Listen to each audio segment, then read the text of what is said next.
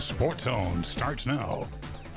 Mizzou softball is hosting a non-conference series this weekend against North Texas. Yesterday's opener was one to remember. It was a tight 1-0 win, but Lauren Krings had a historic night, marking a career-best 17 strikeouts in a no-hitter.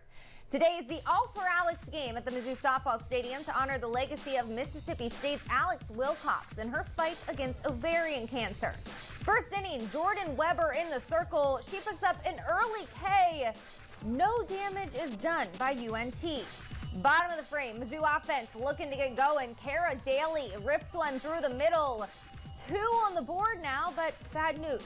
The Tigers can't capitalize. Meanwhile, back in the circle, it was a no-hitter yesterday, but today, Riley Nicholson places one on the left field line. She's going to be sent in later on a sac fly. That's going to make it 1-0 for the Mean Green.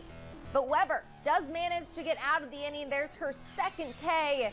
And thankfully, those Mizzou bats just had a little bit of a late wake-up call today. The Tigers end up coming back to clinch the series with a 2-1 victory.